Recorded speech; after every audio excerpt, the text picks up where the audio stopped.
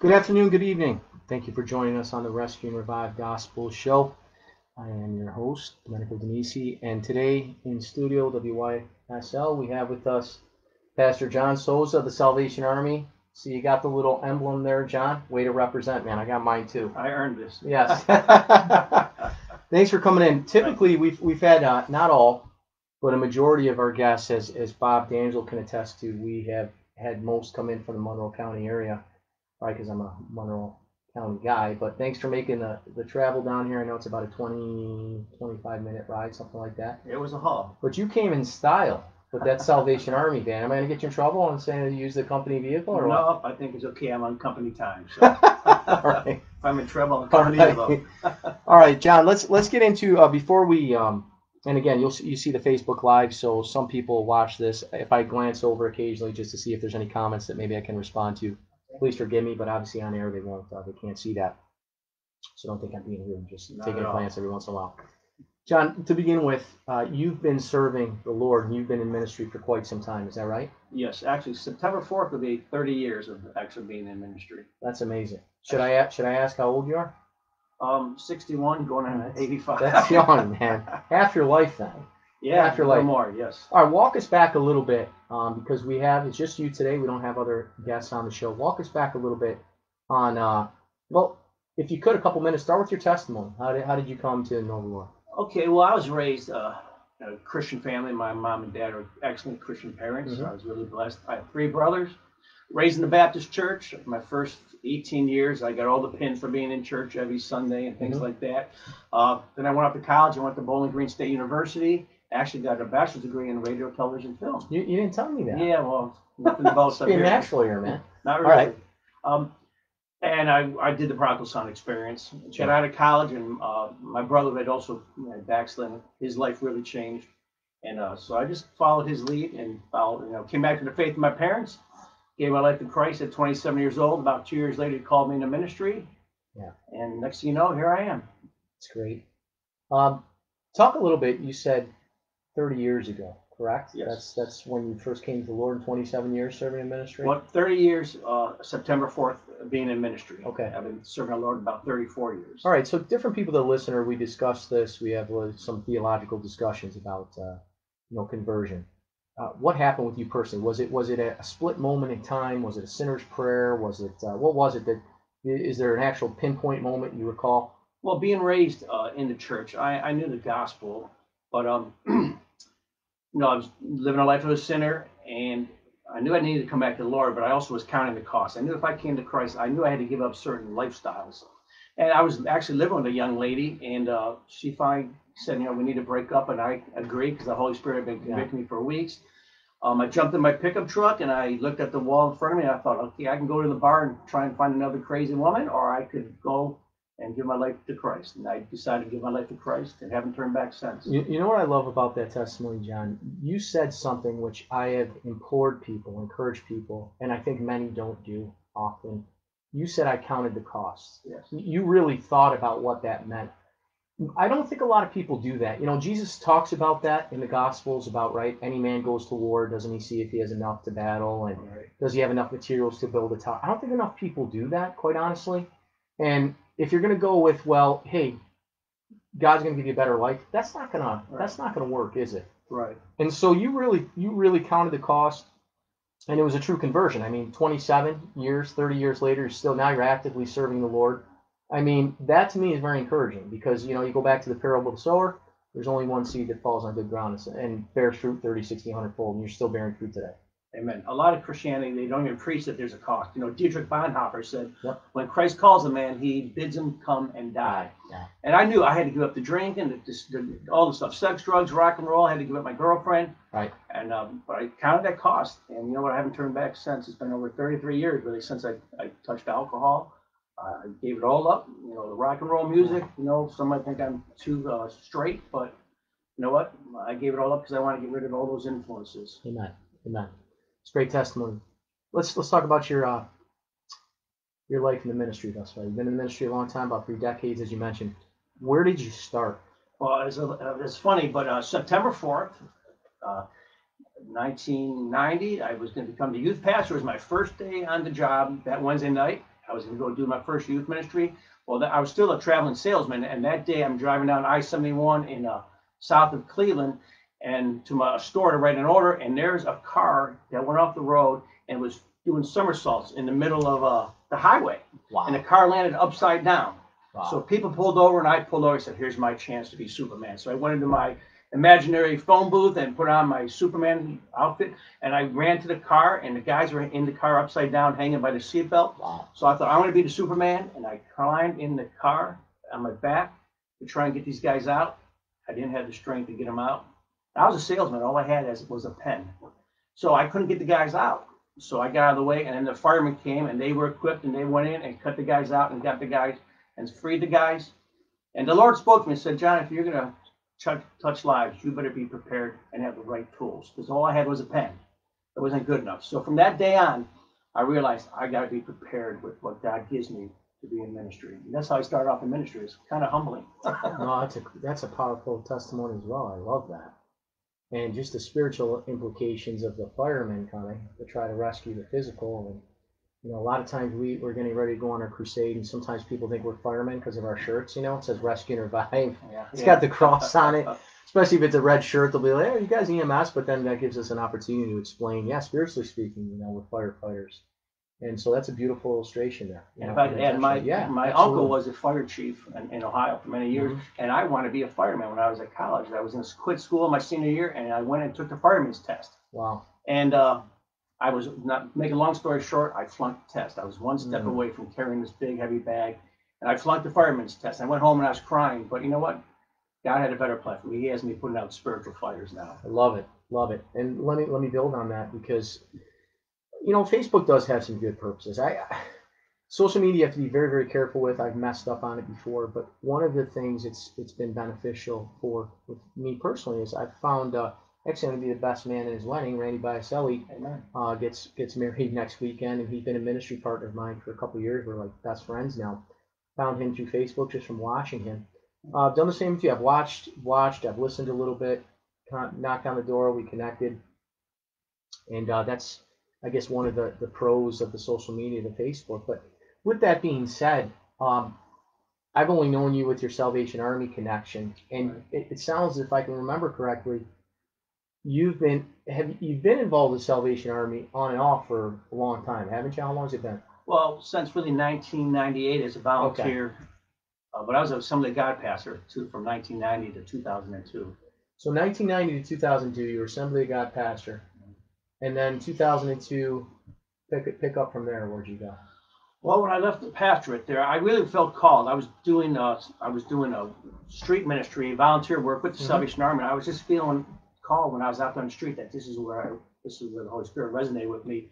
And I knew the Salvation Army would give me more opportunities out there on the street. So I left the Assemblies of God in 2002. Ended up working at a homeless shelter in downtown Cleveland for a while from the midnight shift, about 450 guys. I was kind of baptized into this. Sure. And so then I started, I was a youth pastor, associate pastor with Salvation Army, and pretty much I've been with Salvation Army except from 2017, 18, and 19. I had a little sabbatical from the Salvation Army. Great. Right now, Salvation Army, what it's become. I told you I was affiliated with them to some degree with Captain Calhoun when he was here, and he was at a couple of the local Liberty Pole in the West Avenue location. When Salvation Army started, and you want to talk about a powerful gospel movement. William Booth, soup, soul, in a shower. I mean, this was powerful. I mean, when I was a children's pastor, I showed the torchlighters. That was one of the torchlighters, William Booth. Wow, what a powerful start. But that was a long time ago. 1865, a long time ago. Tell us a little bit from that vision of William Booth, the first general of the Salvation Army. Where has the Salvation Army gone to, and where is it right now? Well, I believe, last I know, they were in 131 different countries. Wow. And I believe Salvation Army in the United States, we have an influence in every zip code in the country. Okay. It's a huge ministry that most people don't realize. And they think we're just more of a social service, ringing the bells. But we're a church, and they do all kinds of stuff. It'd take me days to explain everything they do. Yeah, they do a lot. Yeah. Right now, your home base or your main core, or as I mentioned, home base area, it's a Liberty Pole, is that correct? Yeah, I'm the core officer at the Liberty Pole.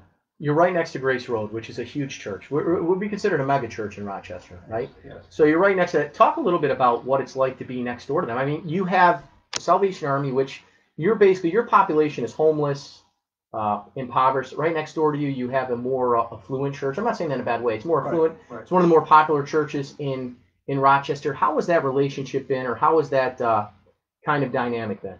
Well, I've just been here a year now, and with the pandemic, I haven't actually met the pastors yet. I want to get over and meet them. I've talked to security people, and we're building a relationship.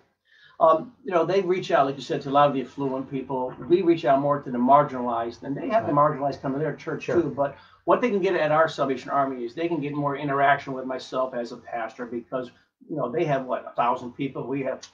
Probably more than that. Yeah, we have about 50. Grace Road actually has a program on here on Sunday mornings now. Okay. They have their message. I listened to a little bit. He was ready, beat you to the punch, Bob.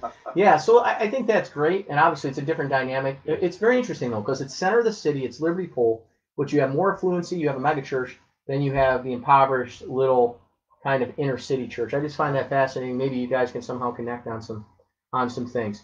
Tell us about daily operations of the Salvation Army for you. What's a day look like? I know you're probably going to say every day is different. And you told me when we first got together that they want you to concentrate on outreach, be an outreach person, correct? Right. But talk to us about some of your responsibilities and what a average day might look like. Before the virus or after the virus? Oh, jeez. I've talked about the virus so much. I'm spent from the virus. But let's talk about. I'm glad you brought that up. Let's talk about before the virus, then we'll talk about during. Okay, before the virus, I was doing basically the work of a pastor, creating bulletins and worship and PowerPoint and sermons and, a midweek Bible class and Sunday school, just basically the things a pastor does. Plus with the Salvation Army, we have other meetings. And again, they brought me here and they want me out on the streets. So I try and go out to the streets and feed people. Since the pandemic hit and I can't have church, I'm just out there on the streets all the time, which is nice because this has given me an opportunity to really meet the people on the street. I'm out there 3-4 times a week now. Yeah. So hopefully as we open up church on September 6th, I'll know a lot more people from the streets. So really the pandemic has kind of been a blessing for me in disguise. Wow. Let me build on that. You talked about you're doing outreach. Now I know I'm familiar with a couple. Can you tell the people what you actually do right now for outreach, and can they get involved? They can get involved. Okay. I actually have a lot of people that want to be involved, but I'll try and plug you in. Sure. Right now, there's a hotel on the west side of Rochester, and DSS and some other ministries have taken people from the streets and put them up at the hotel. They've been there since April. There's about 50 there. Mm-hmm. So every Tuesday and Thursday night, I go out there and feed them a meal. Roadway Inn. Yeah, Roadway Inn, yes. And then after that, I go to a certain location where there's a bunch of homeless folks, about 10 to 12 of them they're living in shacks and tents right in Rochester. It's hidden. Is that Tent City? Is that Tent City? Well, it's called Peace Village. Yeah, Peace Village. But I call it Tent City because that explains it more. Right. And so we go and feed them. And then Sunday, outside the church, since we don't have church, I just go out with the truck right outside Liberty Pole, and we feed about 50 people from the community. A lot of them are people that come to our church. And then sometimes I get out on other nights too, whenever I can, and just feed people and just kind of cruise the streets. It's awesome. Love it. Yeah, Love it. I remember when I asked Russ Laurie, Pastor Russ there, Father's Heart, about you. I said, before we physically met, I said, he said he's just like us. He's cut from the same cloth. So I could, outreach and evangelism and doing the work of an evangelist. That's great stuff. We know another mutual person, a young man named Dylan O'Quirr, and he seems to be an important piece of the ministry you're involved with right now, and I know that that's really refreshed you. I know that he's been kind of like a spiritual son to you. Yes. Talk a little bit about, and that's the beauty of relationships within the body of Christ. There's no generational gap. There really isn't. You could be 10, you could be 15, you could be 20, you could be 70 or 80. You can have a relationship like a family. You could be like a father to a son or a grandfather to a grandchild. Talk a little bit about that relationship. Well, it's very refreshing because, myself being 61 years old, and of course last year I was 60, and this young man at 20 years old comes to meet me, and he has a vision just to play for some music at our soup kitchens. But I start talking to him. I say, Dylan, I just got here. We can do some, help with worship. My wife's a worship leader, but we need a musician. And right away we just clicked. He's just a special young man. Yeah. And to have a guy that's just now 21 years old, and like you said, he's a spiritual son, has been refreshing because at my age I'm thinking, what young people want to hang out with me? Yeah. Gray hair, wrinkles, But you know what, John? That's what we just, to talk about that just a little bit. That's the beauty of it. I mean, I've seen the opposite. I've seen with myself, just turning 45 this month, there's been men that have served alongside me, and they're old enough to be my father. Yet I'm leading them, so to speak. And I see that as just one of the beautiful things about serving within the kingdom of God and doing kingdom work is that those generational gaps don't exist. And you have a spiritual age, just like you have a biological age. Right. So somebody could be 60, but they could be 5 years in Christ. Or somebody, not. no, you're not. But someone could be 30 and they could be 20 years in Christ. Yes. So there's those spiritual years, so to speak. Right. And so it's just amazing to watch it. And with his maturity, he might be spiritually older than me. He's an amazing young man. He's really blessed our church, and he's brought some other folks like Hannah Harrow. Yes. These Eastman School students came and they gave us the best. One guy said we have the best band in the land. That's awesome. So it's been a real blessing to hook up with them. They come to my house Friday night for a cookout, and it's been really refreshing. I just feel like God has really just brought us here and brought me some good people. Are we going to call the band the John Soza Band? No, I don't play. I'm kicked out. I don't play anymore. I play bass, but Hannah plays 20 times better than me, so I step aside. Yeah, they do a good job. Preach. They do a great job. So, John, obviously, this relationship, it's new and it's refreshing. Salvation Army, like you said, I think you said it well. A lot of people don't realize all that they do. But talk a little bit about the truck that I didn't know they ever had. Yeah. I never knew they had a food truck. I mean, I had no clue that they had this food truck that you've really been utilizing. Talk a little bit about that. Well, that changed my life. Back when I was a Assembly of God pastor, I went to visit the Salvation Army in Cleveland, and I saw this food truck. It's called the Canteen Truck. I said, what's that? And they said, they go out and feed homeless. And it's like right there, God dropped the vision in my heart. Yeah. And we started volunteering, driving an hour down to Cleveland almost, and took the Canteen Truck out, and I saw how our people loved it. And since then, I've pretty much been around these food trucks. I've actually had a few of our own. It's changed my life, and it's the reason I'm even in Rochester. And you take the truck out, you'll see us driving around town, feeding people. We kind of look like an ambulance, but we're here to save souls, rescue souls. Right, that's But it's been a great vehicle because, people don't care how much you know until they know how much you care. That's true. When we go out there with food and clothes and hygiene, and we show them we care, then hopefully we'll get an ear. William Booth said you can't preach to a man on an empty stomach, so I like that. We meet the physical needs first. Soup, soap, salvation. Yeah, I like that. That's good. Yeah, so that truck's been a blessing. So I saw one Facebook post. You took a hot dog and you used it to explain the gospel. Send that to the people. No. Share the hot dog gospel. I was trying to go back over my head again. Well, I called them. This was Easter Sunday. I was getting out hot dogs, and we were going to be on the news. And I thought, how can I spiritualize a hot dog? So I came up with the idea. We're like the hot dog. We're all a hot dog. We're all kind of a wiener in a sense. You know what I mean? Can I say that? No, it's fine. Go ahead. We're all a hot dog,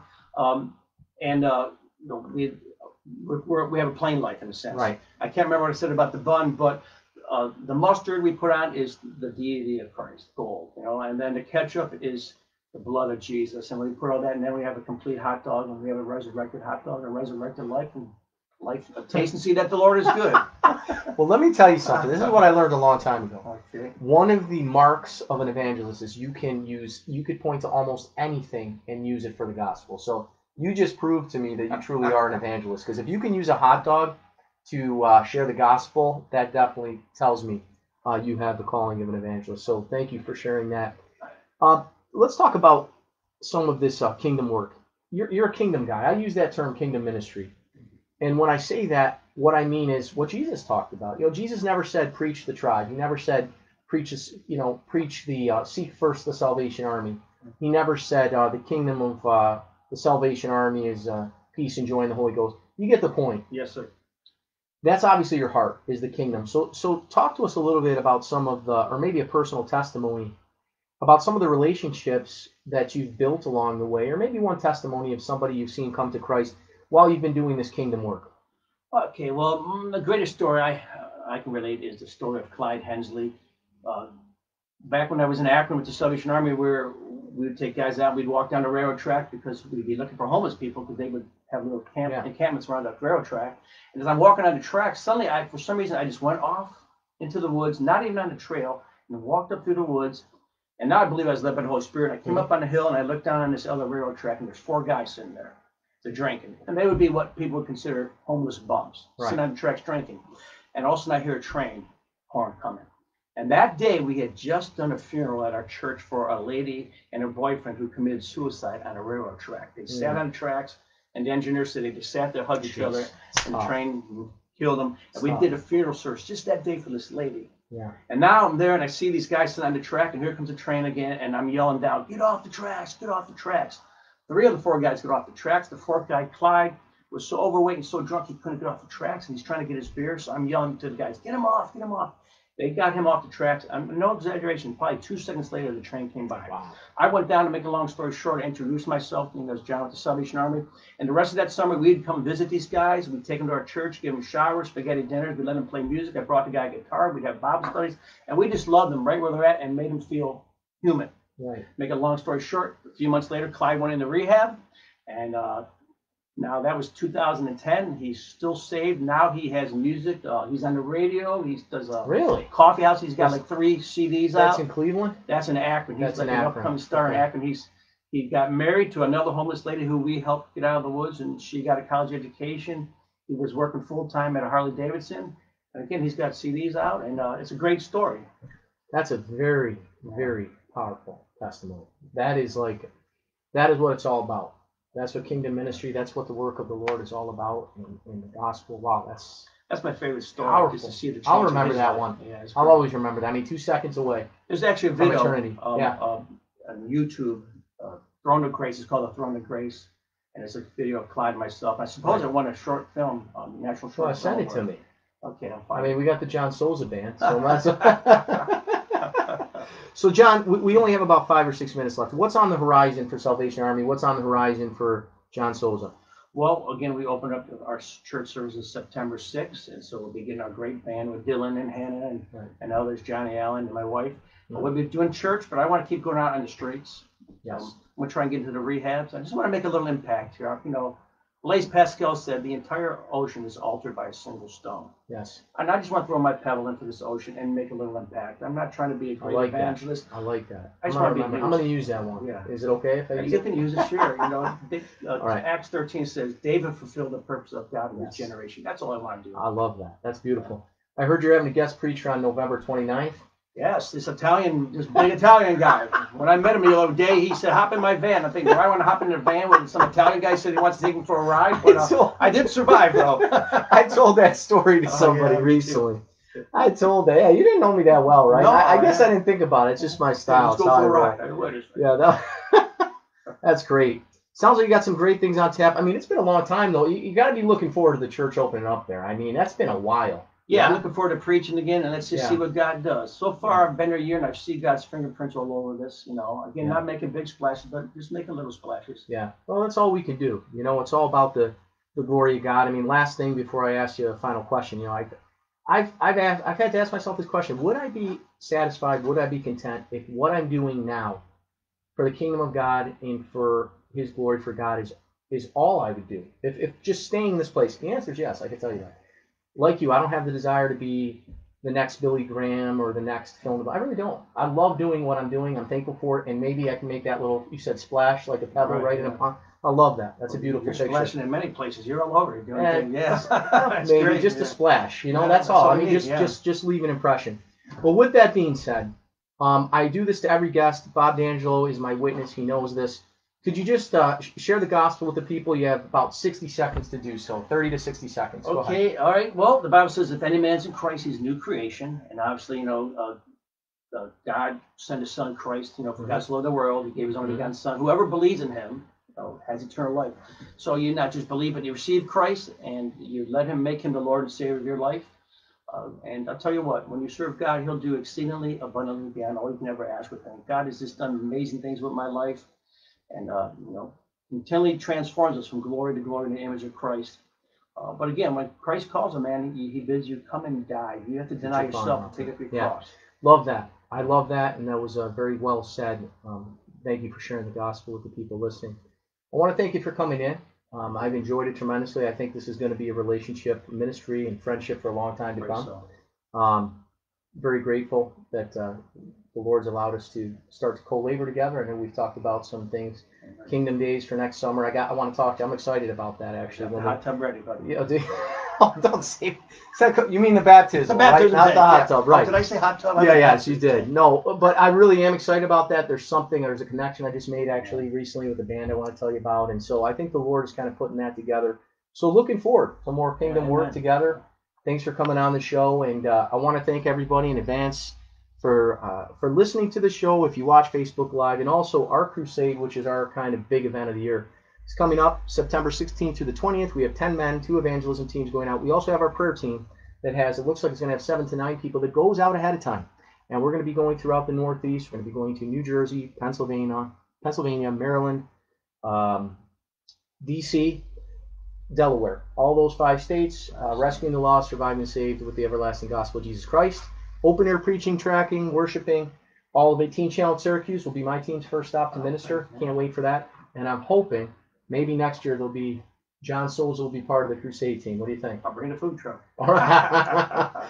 All right. Well, listen, thank you so much, John. Why don't you say a prayer and we'll close things out? Okay, give a quick 10-second shout out to Sure. Pastor Russ Loria and Father's Heart. I was down to my last 3 packs of hot dogs, and he called me, and an hour before I went to shop to get hot dogs, he gave me over 400 hot dogs. He's been a real blessing, so bless that ministry. He's the hot dog man. I thought I was the hot dog man. No, Russ has provided hot dogs for me as well at times. He has lots of hot dogs. Amen. Something about the hot dog today. That's the theme of the show. Well, yeah. No, Russ is great, and he's really become the epicenter to provide for all these other smaller ministries. So we're thankful for him. But go ahead, say a prayer. Okay, Heavenly Father, we just thank you for this moment, God. We thank you for this radio program and all those who labor here. Thank you, Lord, that you knit our hearts together in love. It's the love of Christ that brings us together. Whether we're red, yellow, black, or white, we're all precious in your sight. So I pray you bless the Rescue and Revive ministry, this radio ministry, Lord. We pray you bless the Salvation Army. Bring in the funds this year, God. Not sure how it's going to happen, but, Lord, meet our needs according to your riches and glory in Christ. We give you all the glory, Lord. May lives be changed for your glory, we pray in Jesus' name. Thank you for listening to the Rescue and Revive Gospel Show. Have a wonderful evening. That's it. That's simple. That goes fast. Yeah, it does. It goes right. We normally I didn't even need my notes. No, I told you. Everybody, people come in usually, right? Don't they come in? They usually have notes and things like that. Yeah, it goes fast. I'm just afraid my mind's going to go blank, Yeah, it goes fast. Did I talk too fast? No. Sometimes you're fine, so. You know what? I get accused of the same thing, though. If I'm preaching, and sometimes people tell me I talk too fast. I think it's exciting. Yeah, excitement. I said, no, you listen. You got to be aware of it. We have high communication skills. Yeah. That's great. Yes. All right, very good. Thank you.